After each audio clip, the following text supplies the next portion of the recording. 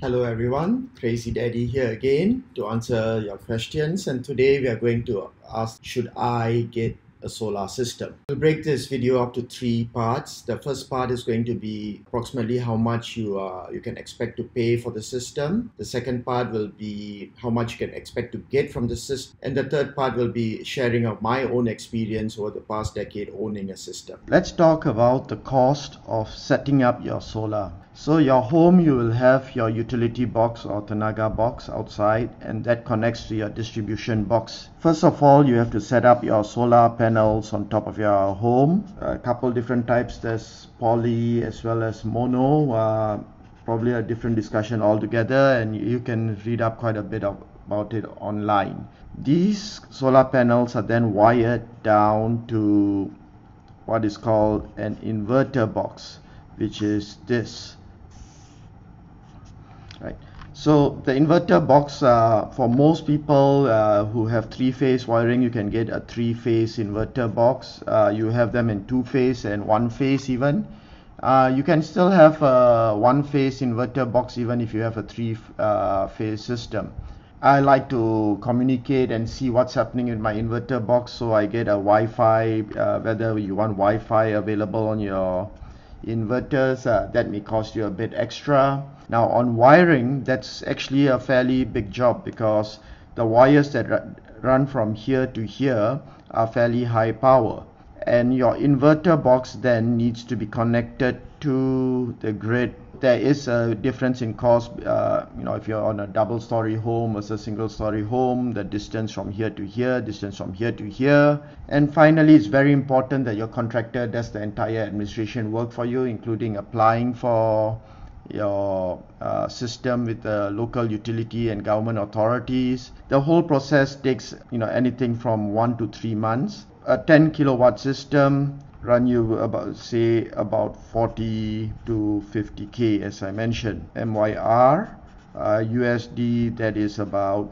10 to 12k USD. 1 kilowatt hour system is going to generate approximately 100 kilowatt hours per month, or about 1,200 kilowatt hours per year. So if you put a 10 kilowatt system, 12,000 kilowatt hours per year at 50 cents per kilowatt hour, that is going to give you $6,000 in savings per year. Assuming 48k cost, divide that by 6 and you get 8 years for payback, plus minus 50%.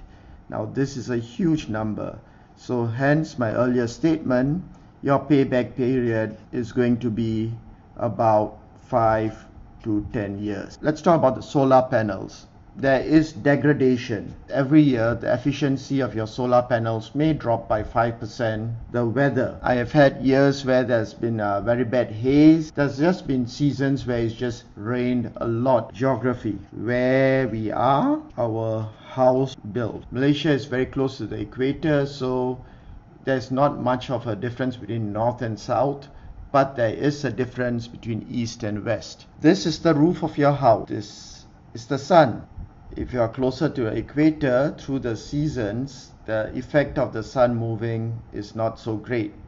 If you're further up north or further down south, you will see the orientation of your roof towards the north or south does play a very important role.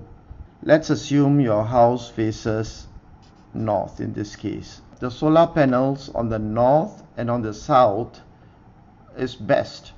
The effectiveness on the east and west is not as good. Let's assume the sun rises in the morning. Notice east gets light, north gets light, and south gets light. Now through the day, just notice how it happens.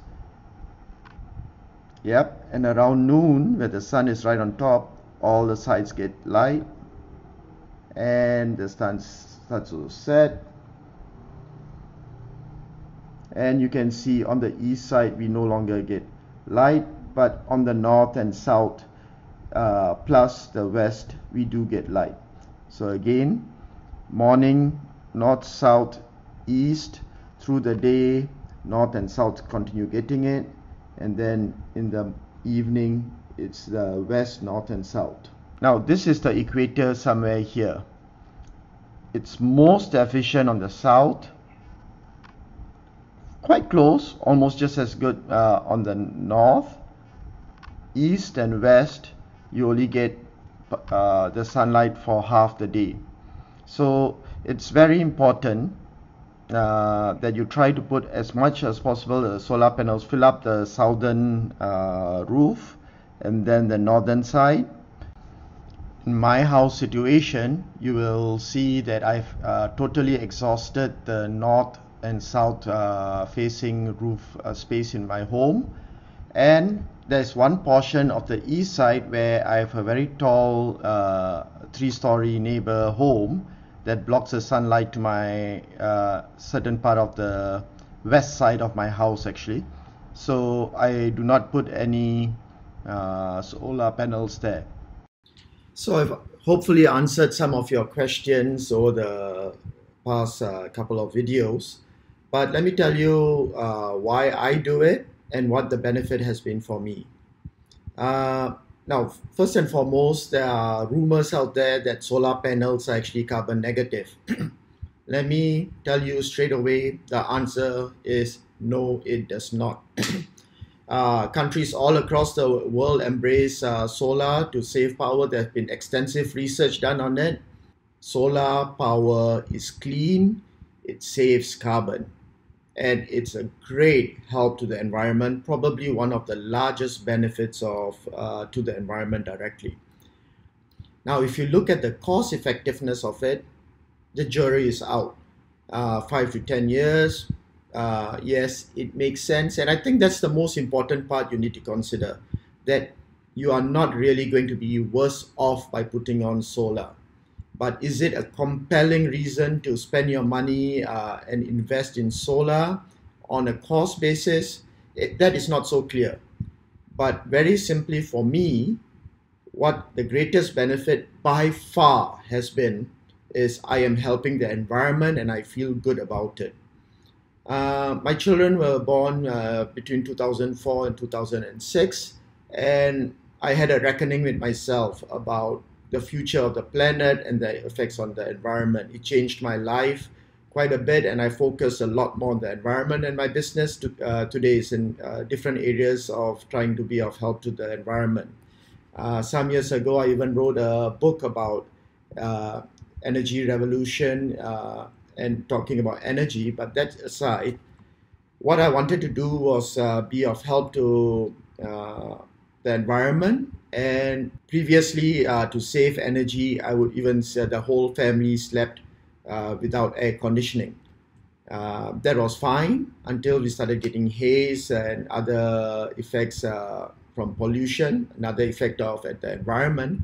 So I decided to put in solar systems even before government incentives, so that I could at least offset the additional power I was using. Now, over the years, I've been compelled to do even more for trying to save power, and I keep on putting solar panels, not really because of cost savings. I try to optimize it, obviously, but just to offset so that my family can live in our home as carbon neutral as possible. I even have cars running on electricity for that same reason. And I'm making these videos for that same reason. I want to be able to tell everyone about how easily they can do something to contribute to the environment. So I think that itself is a very compelling reason to put solar. And like I said earlier, by far the best reason to put solar for your home. Do it for the planet, do it for future generations. It will make you feel better. And no matter what it is, this one reason is going to give you, is going to probably make you feel that you are able to contribute very substantially to the environmental needs of the planet right now. There was another question I wanted to answer in this section, which is, about electric cars. Every people say you buy electric cars, but you're charging it with dirty electricity, meaning the electricity is coming from power stations that use diesel, coal, what have you. That's bad for the environment, and so therefore electric cars are not so good. What you need to consider in this is the time effect. You have to start and get the technology going, so we get economies of scale, we get knowledge, and we get the technology to evolve to become cost effective. So solar now is a very cost effective means of generating power, and that started because of earlier incentives where the government paid early adopters some money for it, and now it's come to a stage where it's become cost effective, and the government does not need to subsidize a solar panel so much anymore. So the same with electric cars. We cannot just say, let's get all our energy clean and then take a look at electric cars.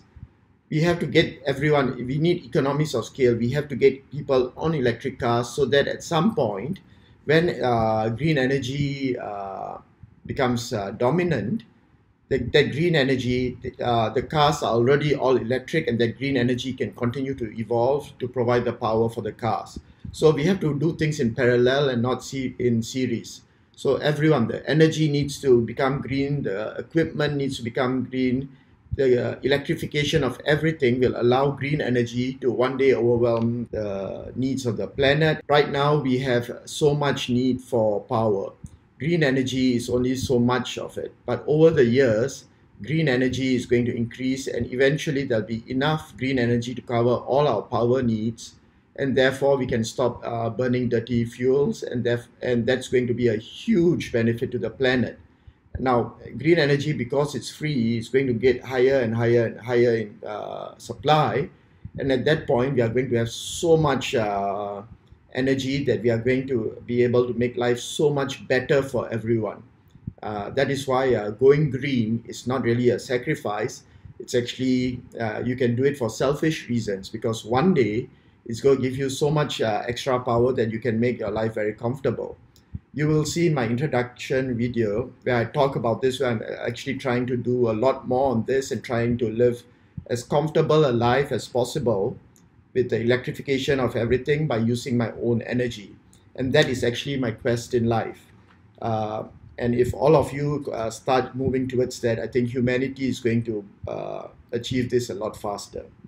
Thanks for listening to my ramble about this, and I hope to see lots of solar panels on all your homes in time to come.